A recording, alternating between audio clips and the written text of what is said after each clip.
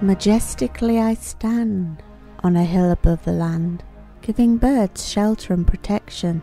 I cradle them with affection, gazing across the valley and skies, noticing as more buildings begin to rise, the darkness of progress spreads evermore. I even see those creatures fighting wars. I look at them in despair and disdain. How much longer will they remain? I feel the earth sigh through my deep roots. My arms are no longer heavy with roots. Tendrils start to wither away, the sky more polluted and grey.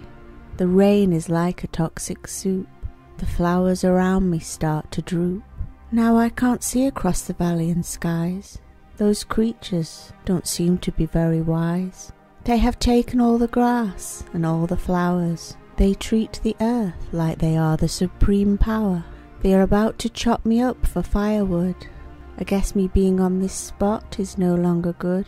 I get in the way of the creatures' plans. I feel them touch me with their hands, and then the axe that makes me fall flat to the ground after being so tall.